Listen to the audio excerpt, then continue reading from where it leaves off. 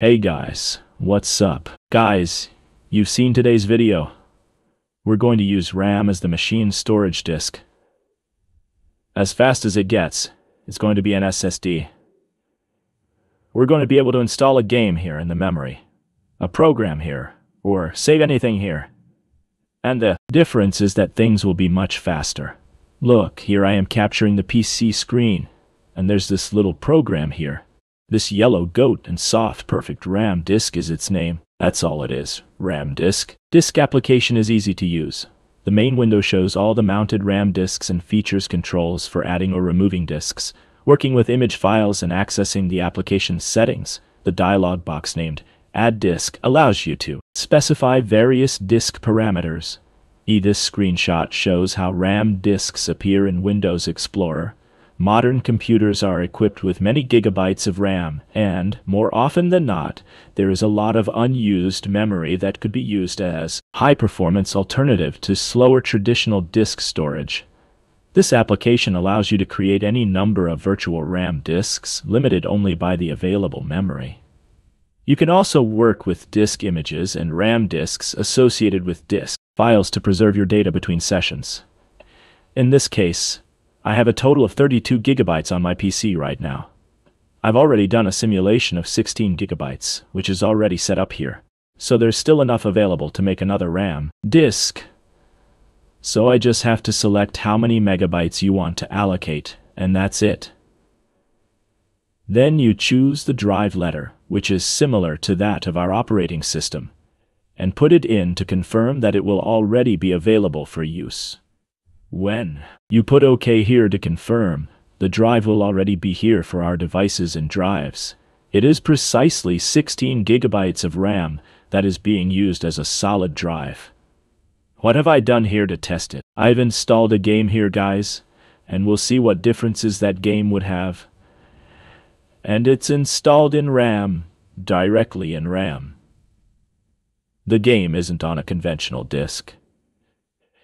The normal hierarchy we have based on the von Neumann architecture that popularized the concept of stored programs, making computers more flexible and easier to reprogram. This design stores data and instructions in the same memory, simplifying hardware design and enabling general-purpose computing. And another thing to remember, RAM is volatile. In other words, when you turn off the PC, everything inside the memory is erased. It's not able to store files when it's turned off. When it's turned off, there's no more power in it. And that's the point.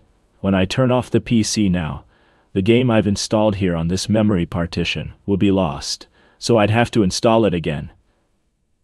And the game I downloaded was Resident Evil 3, but the demied version because of space, and the idea was to compare the performance of the RAM disk and the NVMe SSD disk.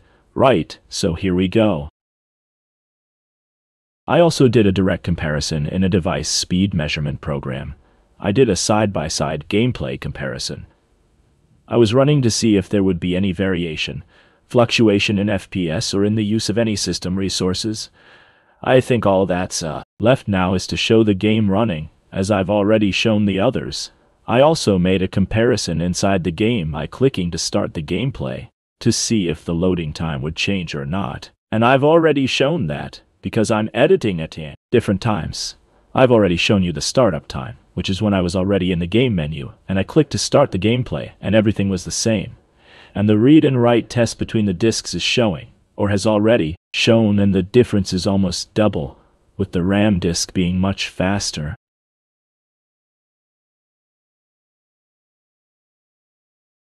Does it make a difference to the frames in the game?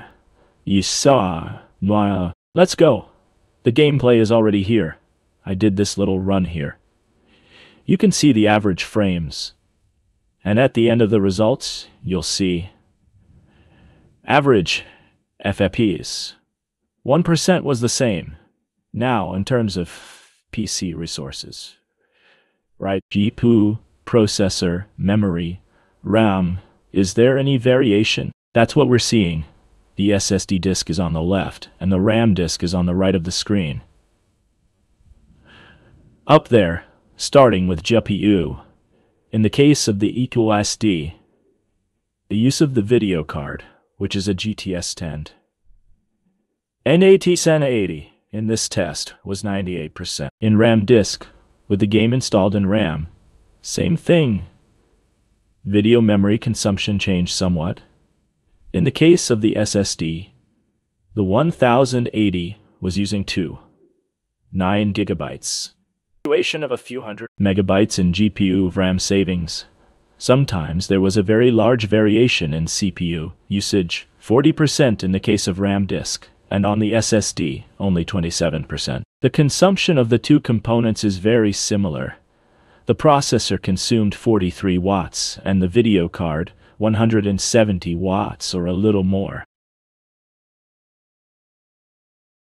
Now, what matters most, right? Because that's what we're using. That memory is being used to run the game and to store the game. And we have, in the case of the SSD, the first piece of data is memory usage, which is more or less 22 gigabytes. Memory usage is a little higher, but I've also included the use of committed load, which is the second figure. This committed load is the real memory used together with the Windows paging file. This is the virtual RAM that the operating system file stores on the SSD. And look how interesting that is. Using NVMe, you can see that the paging file is bigger because the overall consumption is higher. It was 3 gigabytes or so. With the game in RAM, the paging file is even smaller, and this total committed load is 9 gigabytes, so that paging file has been reduced. Interesting, right? And in the course of this, we'll see that what really varies are these uses of memory. GPU memory, the first one in green, and then RAM. Because it's the RAM that's playing catch-up with the game. But the total RAM file has always been higher. In the case of the SSD, and RAM consumption has also always been higher for SSDs. Quite different, I thought. So guys, that was our test for today.